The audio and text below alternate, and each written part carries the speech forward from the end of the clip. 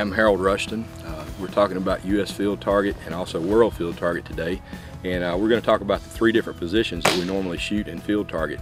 I'm going to show you my position. I'm going to show you each of the positions, how I shoot it and why I shoot it.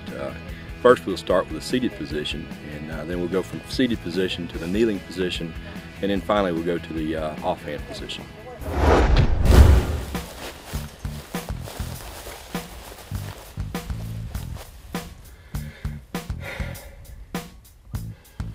This is a seated position. This is a position that I find most comfortable for me.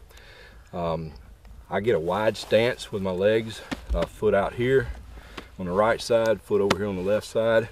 Try to make kind of a good solid position that way with the 2 feet wide apart.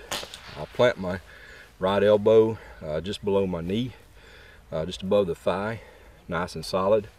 I want to plant the butt hook of the rifle into my shoulder nice and solid.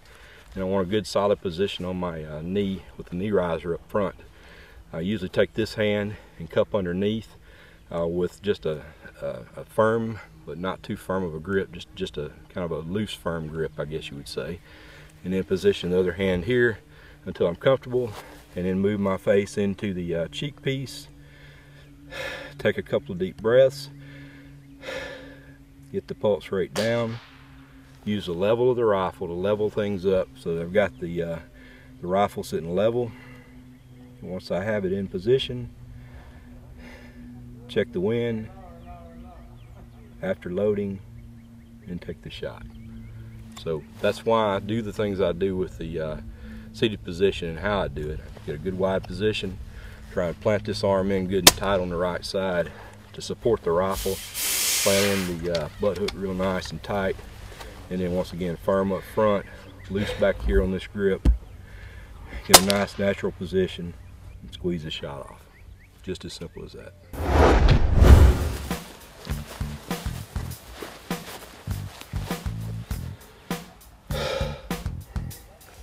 This is a kneeling position. In this position, I like to get as low as I can and still stay stable with my position and platform. So I plant this foot out front, usually as close to straight toward the target as possible. It may have a little bit of an angle to it, but this foot goes out front, the knee bent here. This arm across the top part of the thigh and knee with the elbow, with the wrist outside away from the knee, not being rested on the knee, because that's part of the rules. Can't do that. Rifle planted in the palm of this hand. Rifle butt planted firmly into the shoulder. This arm I try to kind of tuck in and keep it kind of into me a bit, if at all possible, so it's not waving out here in the wind and causing movement. Tuck it in good and tight. Then plant my cheek into the cheek rest. Take a couple of good deep breaths. Then release the shot after lining up. This knee is touching the ground, and then the right toe is on the ground, planted into the ground behind me. So I've got kind of another good stable wide platform here. I'm getting kind of low into the position so that my center of gravity is low and I'm not up here high waving around. So I want to get kind of low and comfortable into it, get a good solid position in this arm, and make sure that I'm not waving around and moving around very much, and get myself just as solid as possible before taking the shot. And that's my kneeling position, and it seems to work pretty well.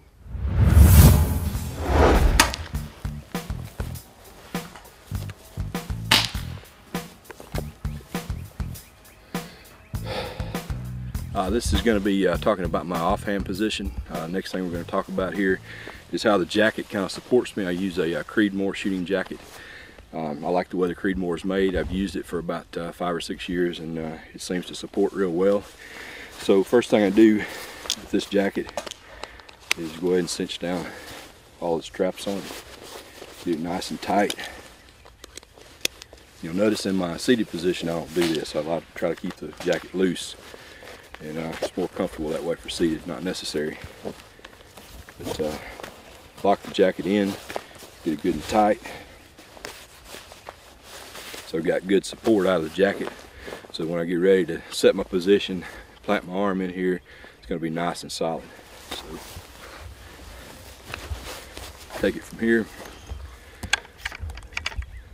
Normally adjust my knee riser to the appropriate position.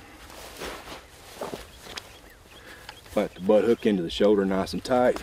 I like to reverse my hand here. It gives me a more stable position, seems like, when I'm shooting offhand shots. Get a nice couple of breaths. Lock the elbow in close to the body.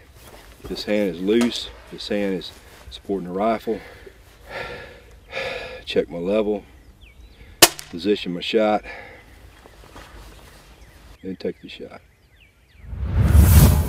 Okay, there you have my three positions for field targeting: the seated position, kneeling position, and offhand position.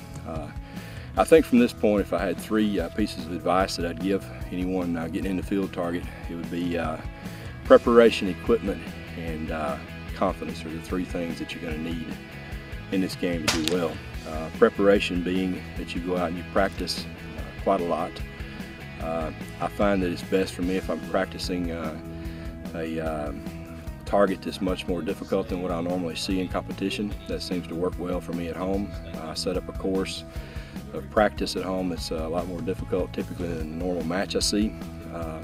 So my preparation is well done, well executed, and as long as I'm practicing several times a week, that seems to help a lot. The second thing is equipment. We talked about our equipment earlier, and sometimes it can take weeks, months, or years to get a rifle to a point where it's competitive on a national or world level. I'm sure, it just takes a lot of preparation to get the equipment that you need.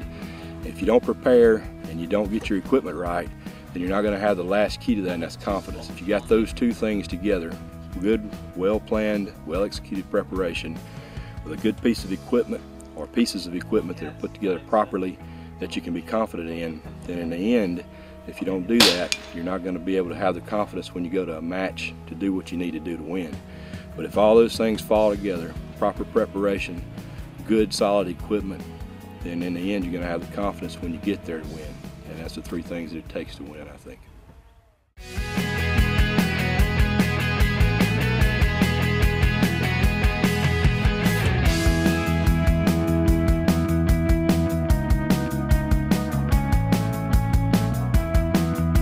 Subscribe to Team Wild TV for the best hunting, airgun, gear and bow hunting videos on YouTube.